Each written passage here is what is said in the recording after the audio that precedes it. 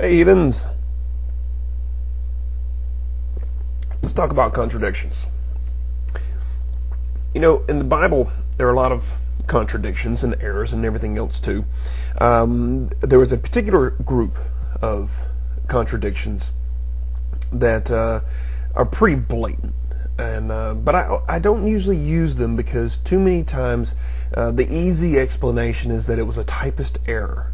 Well, that means, okay, we go from a contradiction to an error in the Bible. I don't see where that improves their point, but it's there. But just for those of you that run into the people who say that it can't possibly contain any error whatsoever, here you go. These are the foolproof, absolutely no question about it, contradictions in the Bible, where the only way to explain them is to admit that the Bible does have errors, and they are the numbers contradictions. Okay, for those of you who are going to be following along, grab your Bible, and the first thing I want you to do is I want you to take a look on the Bible and take a look and see what version you have. Okay, I have the King James Version. I like it the best. It has unicorns.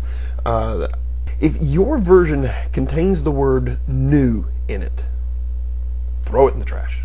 Okay, new means we edited this bad boy. Okay, when you go back to the older text that we have, all these things that I'm going to give you are going to be there. In your book, it's not. Ask yourself, why did they change it? Okay, we'll leave that at that. For the rest of you who do have King James or one of the older versions, you can follow along here. All right, we're going to start with, and these are all comparisons in different books of the exact same events. Okay, our first one comes from 2 Samuel chapter 8 verse 4 compared to 1 Chronicles 18 verse 4. You may want to go find the two verses and then come back as we go through. In 2 Samuel, it says that David took with him 1,000 chariots, 700 horsemen, and 20,000 footmen. Okay, and he hamstrung all the chariots' horses, but reserved for them 100 chariots. In 1 Chronicles, he says instead that David took with him 1,000 chariots, that matches, and 7,000 horsemen, not 700. The rest all matches, and 20,000 footmen. David also hamstrung all the chariots' horses, but reserved of all of them 100 chariots. Obvious contradiction. Okay, everything else matches, but that one line. 700 or 7,000? Which is it? Because it can't be both.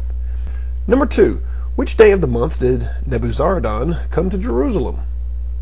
In 2 Kings 25:8 versus Jeremiah 52:12. In Kings, it says in the 5th month on the 7th day of the month. But in Jeremiah, it says in the 5th month on the 10th day of the month. And again, everything else in the verses match up. So which was it? Number 3. How many valiant men drew the sword? In 2 Samuel 24:9, we're comparing against the 1 Chronicles 21 verse 5. In Samuel's, it says that, and Joab gave up the sum of the number of people unto the king, and there were in Israel 800,000 valiant men. Okay, but in Chronicles, instead, he tells us that it was 1,000,000.1. Again, look them up yourself. Compare the two verses. It's there. Now, there are a few others similar to these types of contradictions, but let's just start right there. Again, pretty much cut and dry. Which one was it? There's no real way to offset the two. I've had people try before, but it doesn't fit. You can't say that, oh, well, he meant it in a factor of something. No, because all the other numbers in the rest of the verses all match up perfectly. They just screwed up the story. Two writers at two different times wrote the story and didn't get all their facts right. Simple as that.